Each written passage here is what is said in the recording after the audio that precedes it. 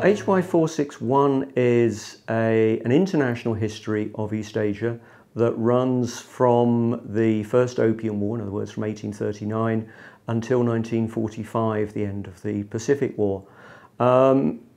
It's a course that is focused primarily on international issues rather than domestic. Of course, the countries which are in the region themselves are absolutely central, but it also brings in the European countries, the United States, and most importantly for the course, the continual Russian presence in the region, which is extremely important.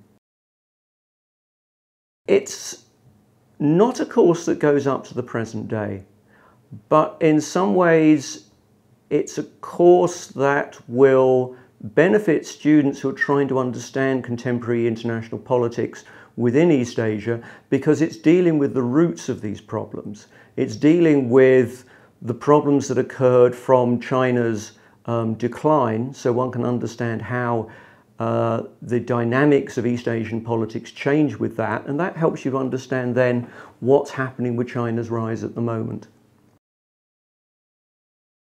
The course is structured largely in a chronological manner. So the first term goes up until about 1900 and the second term deals with the period after that. There's a number of lectures on sort of diverse issues. We deal with some economic relations in the region. We deal with the problems of immigration. And the last lecture of all, which is my favourite, is a history of the region told through the use of opium, which is great fun.